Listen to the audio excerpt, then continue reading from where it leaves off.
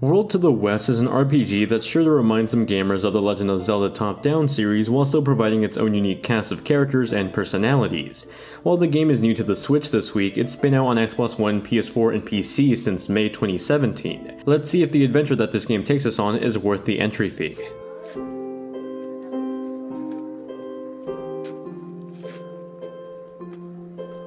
World to the West actually takes place within the same universe as Rain Games' previous title, Telsagrad. World to the West stars four main characters: Lumina, the Teslamancer, Terry, the Mindbender, Lord Clunnington, the Muscleman, and lastly, Knoz, the Orphan Boy. These four unlikely heroes are brought together one day when our story's villain takes something from each one of them, seemingly uniting our four protagonists into a crew of playable characters in our story. Each of these characters have their own unique motivations for wanting to stop the villain and bring something special to the table in terms of skills and moves that can help the rest of the team out. It's definitely not the most original story in terms of a team-up narrative, but it's good enough for this game, and I think that's in part to the charming and humorous personalities throughout the game. While the story isn't too unique, each one of these main characters, including the cast of NPCs, feel like individuals.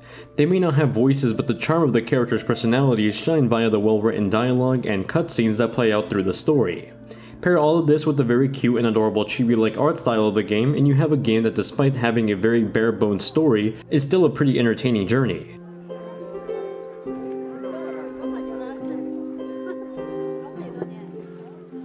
At first glance, World to the West reminded me of Legend of Zelda: A Link to the Past. Its top-down view with a heavy focus on puzzle solving completely fits the Zelda-like vibe. At the start of World to the West, the game slowly introduces each one of the main four characters as they're slowly drawn together to form their single unit. It was a pretty neatly woven introduction that shows how these characters from different backgrounds and settings all come together as a team. The entire game takes place on this moderately big world that slowly is revealed to the player as you explore with each one of the characters. At the same time, new powers and skills are unlocked by each one of the characters as you play through the game. The game starts to feel more like Zelda or something like Metroidvania, as you suddenly are able to go back down paths you visited before but couldn't access because you just didn't have the right skills at your disposal yet. The introduction half of the game has this buildup of the group finally becoming a single unit that doesn't really flesh out though. You see, even though the meeting of the characters is built up nicely, they never really feel like a unit because you don't control all of them as one. Scattered throughout the game are these totem poles that act as save points, character switch points, and fast travel spots. You'll come to love these as you constantly need to come to these spots to switch between different characters. That'll also be a major part of the game that at times can be fun and also annoying. It's fun when you finally obtain the skill for a character to unlock that mystery path you've been wondering how to get through, and now you can. That sense of finally being able to explore something is really exhilarating, but there's also some chores that come along with it. For example, when you have one team member open up a path with their new skill, usually that means you have to retrace that journey through the same path you just went on with the rest of the characters. Since this game doesn't let you control all of them as a single unit, that means having to travel through the path multiple times with multiple characters. It can be a real downer for the exploration if there isn't a totem pole to fast travel to.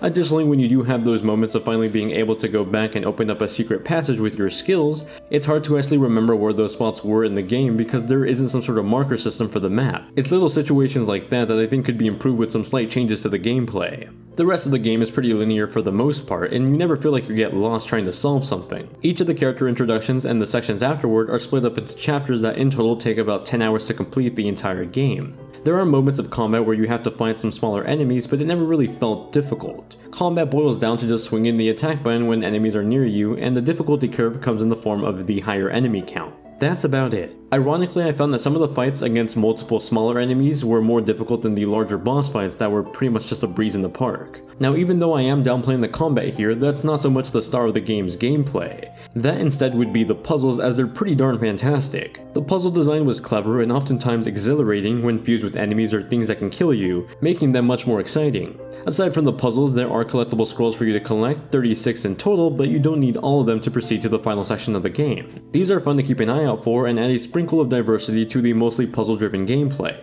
If you do aim to complete the game with all the scrolls, you can probably extend the gameplay session from 10 hours to more like 13 to 14 hours.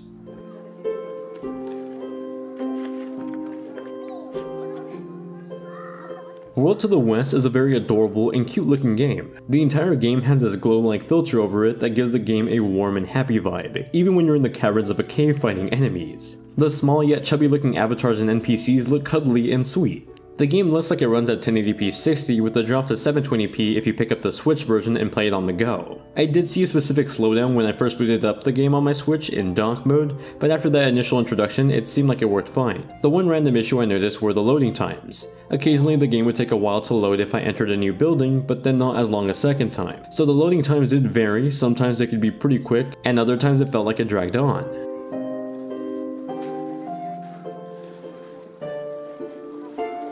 The music tracks in World to the West are very calm and peaceful. I noticed a lot of instrumentals with a focus on slow piano or guitar playing, and it felt very friendly, fitting to the cute looking visuals on display all the time. I also liked the simple use of sound effects for navigating the terrains, the small pitter patter of the character's steps on hardwood floor or the rocky terrains. I do wish the game had some voice acting attached to the main characters at least though, because the writing for the game is extraordinary. Each of the characters is filled with personality, and I think that something should be added to their speech bubbles at least to further add to that charm, whether it's messing around with the font and text of the speech bubbles like something out of Golf Story, or at least giving them some voices.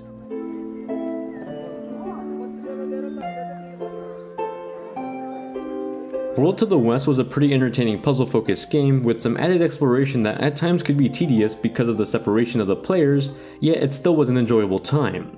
There definitely are things that can be improved like the combat, a marker system for the map, and I would have loved to see some voice acting attached to the main characters. Even then though, I have no problem recommending this game despite my nitpicks. It's still a great time, especially for those of you with fond memories of Link to the Past. It may not be at the same caliber of course, but it definitely scratches that itch. That does it for my review of World to the West for the Nintendo Switch, PS4, Xbox One, and PC. If you have any questions about the game, feel free to ask me in the comments down below, or just hit up my Twitter or Snapchat in the description down below. As always, thank you all very much for watching. If there are any games you want reviewed coming out soon, let me know in the comments down below, and just let me know ahead of their release, not the day before, please, and I'll do my best to get to them. Thank you all very much for watching, and I'll see you all in the next one.